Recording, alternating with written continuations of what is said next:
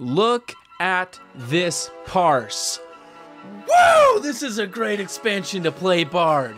Monk, Rogue, Bard. Top 4. Actually, everybody in the top 5 was in my group. Welcome back, everyone. 6 big reasons you want to play Bard in the 12th expansion for EverQuest, the Serpent Spine.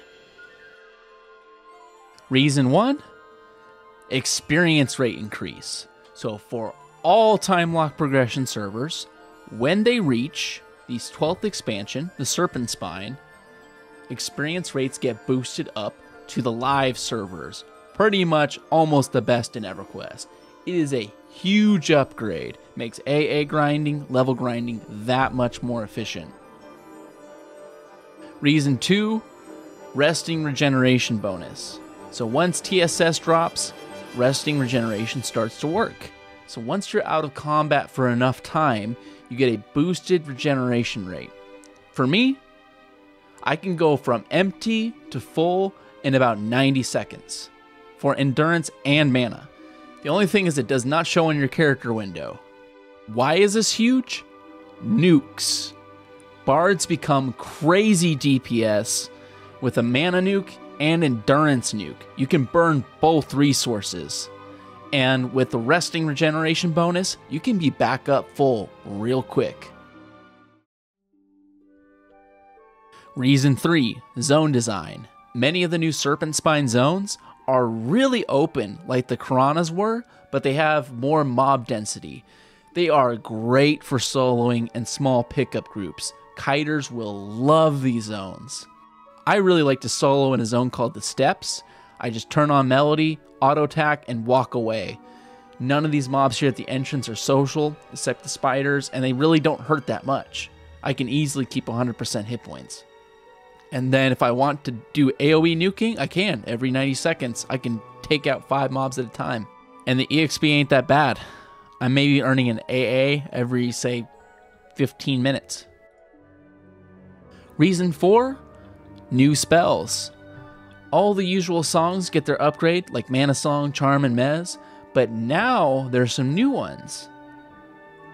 Casters are going to really love Bards, especially Wizards and Mages, because they have songs that can add extra damage directly to fire and cold nukes. They have a new mitigation damage buff that is great for everybody who gets hit, especially tanks. A new single target invulnerability.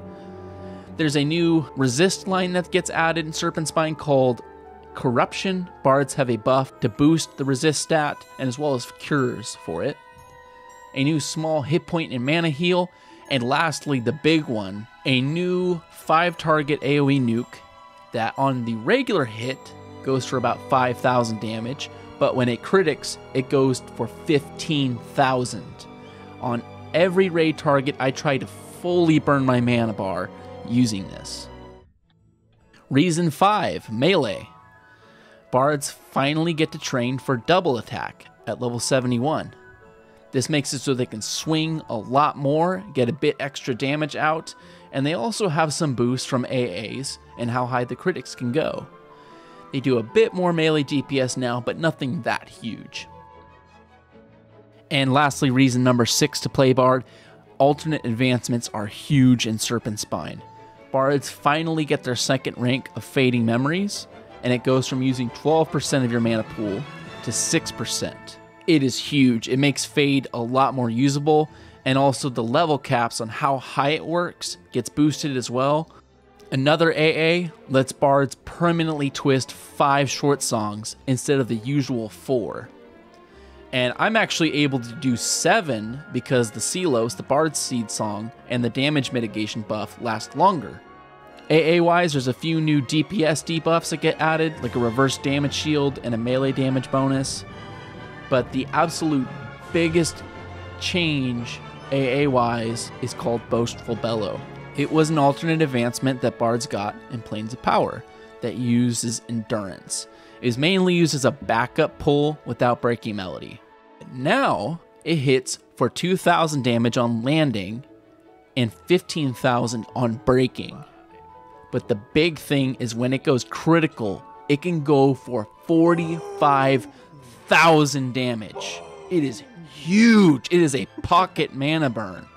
So when you combine the Mana Dirge nuke I was talking about that can critic for 15k, and you combine it with the Endurance nuke of Boastful Bellow that can go for 45k, Bards are now consistently top 10 DPS on all raids now. It is a huge change. Now, these abilities don't really keep up that well in time. I don't think so.